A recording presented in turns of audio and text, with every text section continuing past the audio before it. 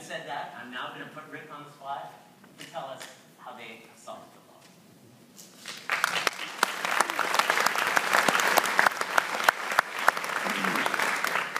Thank you very much. It's a real pleasure to be out here on the West Coast. 70 degrees in Boston right now.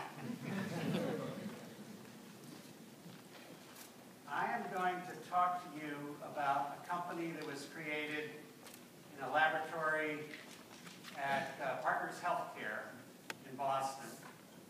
A laboratory that was searching for how we could solve the problem of not enough doctors for all the baby boomers. Since many of this audience is after the baby boomers will have cleared the earth of every resource imaginable. My heart goes out to you.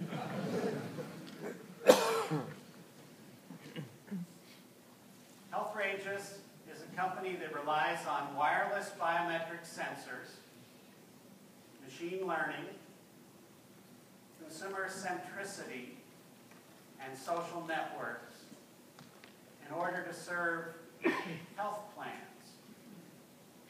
Health plans, health insurers, the companies that are representing 156 million working Americans who get their insurance through their employer.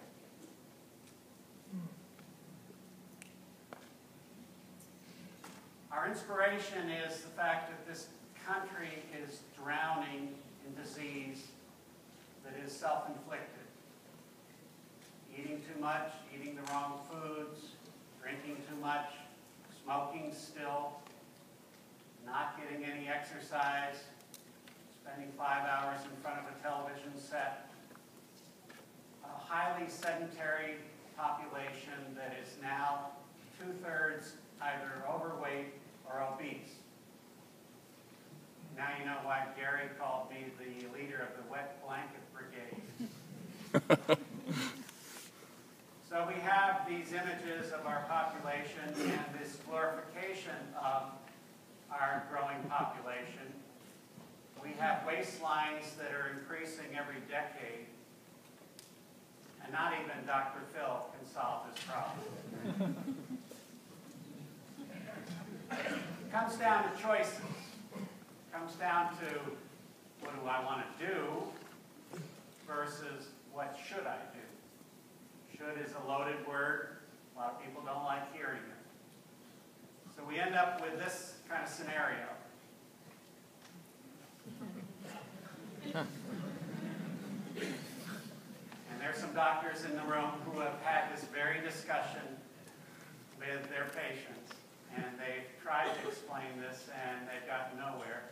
What this results in when the patient, the consumer, the person, people like you and me, when we decide to do what we want to do versus what we should do, we end up with $1 trillion added to our nation's healthcare budget, our economy. $1 trillion of self-inflicted disease from eating, drinking, smoking, and not getting enough exercise. Diabetes is really the heart of the problem. There are 19 million of us with type 2 diabetes. We have grown in type 2 diabetes prevalence 356% over the last 3 decades.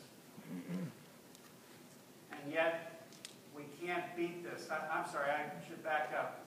I was asked by the speakers, or the organizers, these wonderful people, to have some oh shit moments. And it just didn't really fit with my Boston background, so I'm going to call these wicked pissa moments. So one wicked pissa moment is that diabetes is just growing, growing, growing. And in fact, we have these challenges where the message from the public service announcements, remember a brain is a terrible thing to fry or whatever it was. There's been some really powerful PSAs, but not in this area of eating, drinking, smoking and not getting enough exercise. It's a 100-to-1 ratio of the messaging that is glorifying McDonald's and trans fats and high fructose corn syrup. And yet we're cutting recess, we're cutting physical education out of the high schools, and we're cutting prevention out of the budgets. Just 2 weeks ago in Congress, in order to fix the Medicare physician payment problem, they took $8 billion out of the prevention fund and put that into the Medicare fix for doctors' payments. Another wicked piss-up moment is that everybody uses their insurance. In the real world of insurance, you have fire insurance or home insurance. You have home insurance that protects you against floods. You have car insurance. You have car insurance in your home insurance.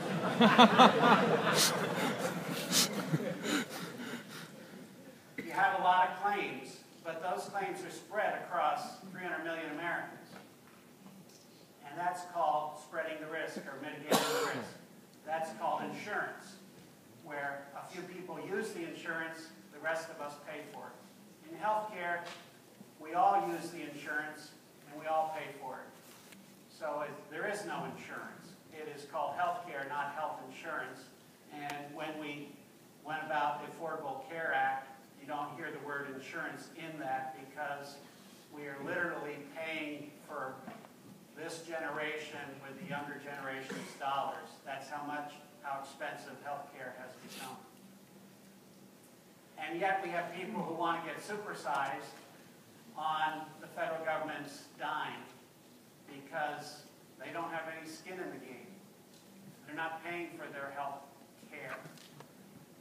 So what does it matter if you put on 5 or 10 more pounds?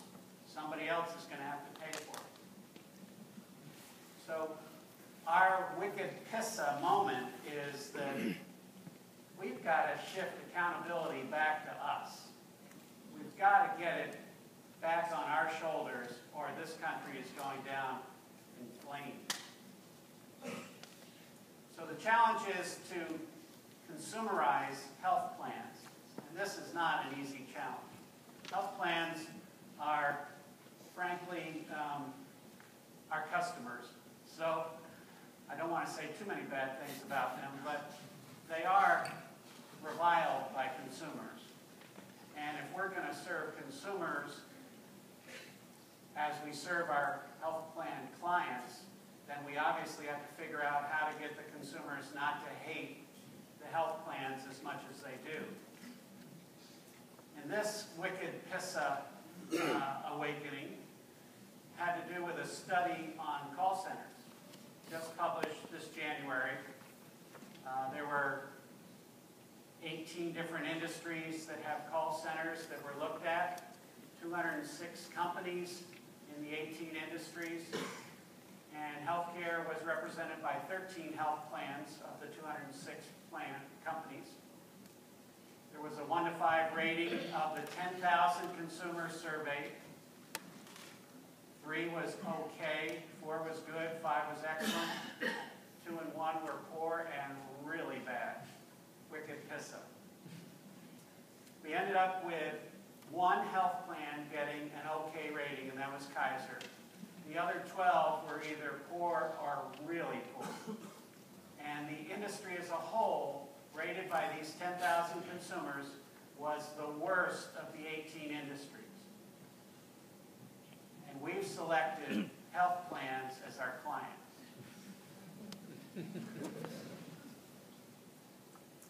So, what are the features of a consumer-centric healthcare service company that could actually succeed in stimulating and inviting consumers in, making it less of a health service or a health plan business and more of a life business?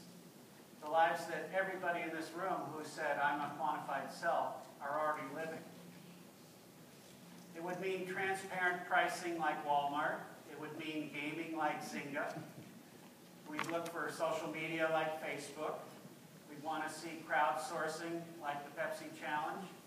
We'd want to see pattern recognition. That's what machine learning is now called. It used to be called pattern recognition, and it's what Netflix and Amazon do when they take your data and then learn something about you and communicate back to you. It's what Foursquare does with badges. It's what Starbucks does when they stick 16 drink options on the board right behind the baristas, when in fact there's 660 concoctions they can make that you can pour down your throat, but only 16 to choose from, because 660 is too many choices, and choice architecture is about limiting choices, featuring the ones that you want to feature. A consumer-centric healthcare service would have engagement tactics like Procter & Gamble. It would have self-service, self-management techniques, tools, checkout counters like Lowe's and Home Depot and CVS, Caremark. It would have branding like Apple and Nike, and it would have the insurance appeal of Progressive. So we thought that was a pretty good idea. That sounded like a business that we could create. We built a user interface model that was varied, that was customized, that was personalized. Android, BlackBerry, iPhone, iPad, the web, you can email. We're available in all those different locations. So we're playing to little snippets of all different populations. We're involving more than one device. We're device agnostic. So we're looking at not just Fitbit, but 60 other accelerometers that are measuring steps and active minutes and activity like that. We're looking at blood pressure cuffs, many different ones that send wireless systolic and diastolic information into our platform. We're looking at the Telcare glucose meter. This is one of our partners. It sends your glucose wirelessly, the score, put it into your glucose meter, and wirelessly it gets shipped to our platform, integrated into our machine learning asset, and we have a digital scale. So in total, there are about 65 different wireless devices that are compatible with our platform. That's the platform, that's the machine learning technology. It's servicing not only consumers like you, but it's aggregating data for the health plans. The health plans are about outcomes, not about sales. So when you're in the health plan world, you're trying to demonstrate that your intervention will make a meaningful difference in healthcare spend. Our platform is a SaaS model, so it generates digital coaching. No people involved, no doctors, no nurses. It's all algorithms and neural networking and clustering and lots of fancy mathematical functions that I have no idea how they work, but they're very smart people in this room who probably do. And then we get results. As I said, we're an outcome business. So in 2011, we touched 850 hypertensives. About 98 or 97% of those that we invited to join our program joined. After 3 months, 69% were still sending us wireless blood pressure data.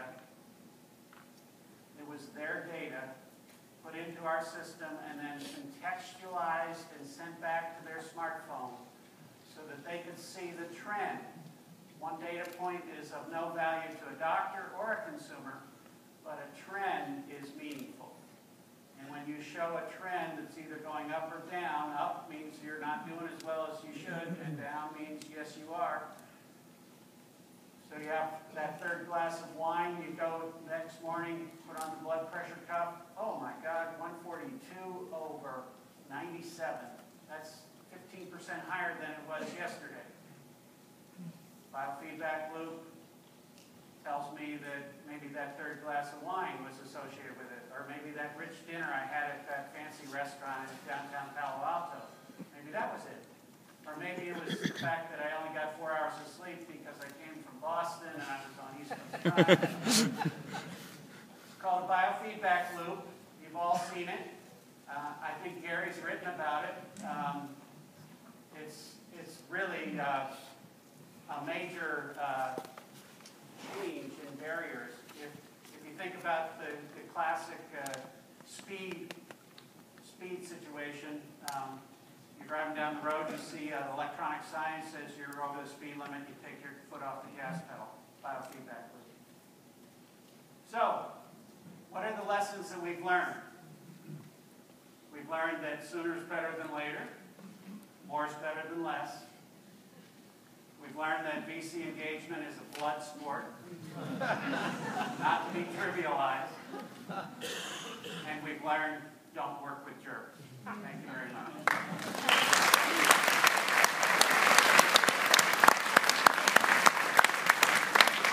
Just to give you a sense of what's coming next, we're going to have a discussion. We'll try to get some good questions going, and we'll do that for just a little bit, and then we'll